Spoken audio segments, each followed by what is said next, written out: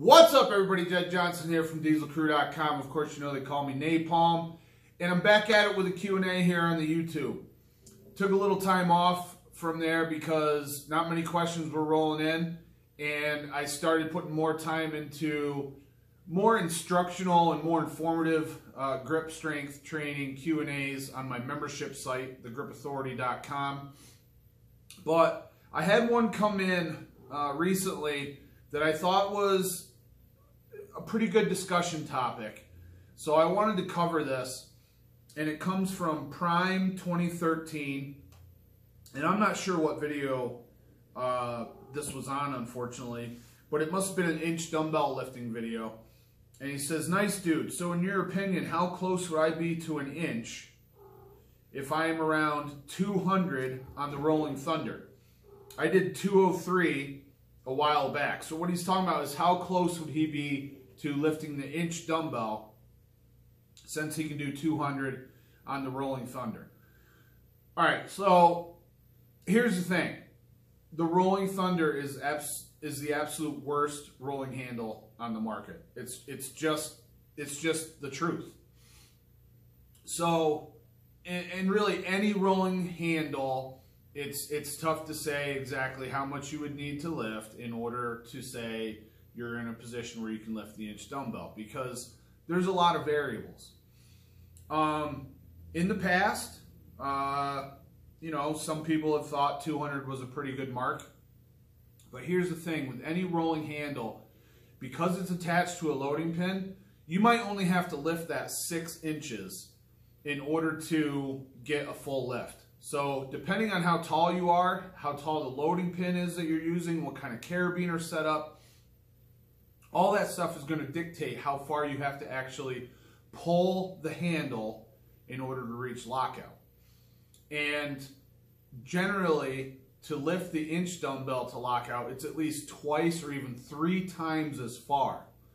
So you've got to contend with the rotation of the inch dumbbell for a lot longer time. And most of these handles don't mimic the rolling action of the Rolling Thunder as well as you would think. So it's really hard to say. There's 20 plus different handles out there, and who knows what the best number is for each handle to indicate when you would have the inch dumbbell strength in order to be able to lift it. So it's hard to say. All I'm saying is, with a rolling handle, no matter what it is, because the distance you lift it is so short, you can pull something to lockout and it's not even close to how far you have to pull the inch dumbbell. Okay? Now, this is actually why I say that thick bar plate loadable handles are better to train for the inch dumbbell than rolling handles. So what I'm talking about is a loadable dumbbell that you would add plates to that has about a 2 3/8 to 2.5 inch handle.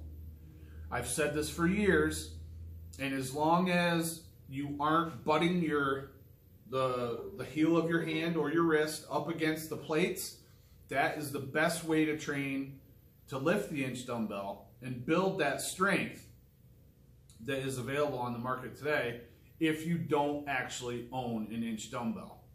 In fact, earlier this year, I put together a workout for thegripauthority.com called the Inch Builder Workout, and it's 4 drills that I've done for years and that I started out doing in 2003 after I first laid my hands on the inch dumbbell.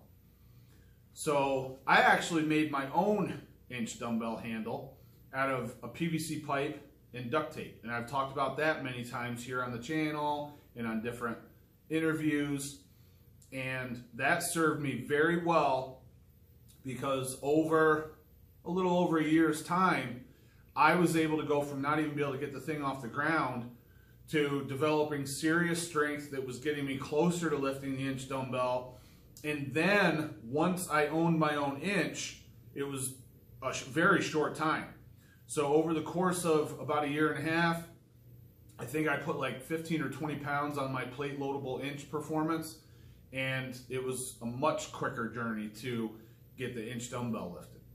So right now, the inch builder workout is available for the TGA members. I'm working on the finishing touches for putting together that workout, and it's going to be available on my website store. You can go to dieselcrew.com/store/shop. The link will be in the description box below, and you can pick that up. I strongly suggest that you join thegripauthority.com. It's $1 for the first 30 days, $17 after that, and you'll get not only the inch builder workout that shows you how you can use one of these stick bar plate loadable dumbbells to increase your grip strength and get you closer to lifting the inch dumbbell, but you'll also get everything else that I've ever put on the site once you join. So I started the TGA website, the Grip Authority, in January of 2010. So there's over 14 years of information on there, and I've got a lot more stuff related to inch dumbbell training on there. Grippers, pinching, contest prep, feats of strength, all that stuff is on there. So I encourage you to join today. When that inch builder workout product is ready to go, it will be in the store. So check out the store today. And I think this year, with as many people that are buying inch dumbbells, I mean, they're not necessarily flying off the shelves, but a lot of people bought inch dumbbells last year, and I know that many, it was kind of a wake-up call, like, oh wow, I'm really a lot farther away from lifting this thing than I thought I was. The inch builder workout is going to help you out tremendously. So I think we're going to see an explosion in the number of inch dumbbell lifters. So check out the description box. The links are down there. All the best in your training, everybody. Be sure to subscribe. Give it one of these. All the best in your training. Take care.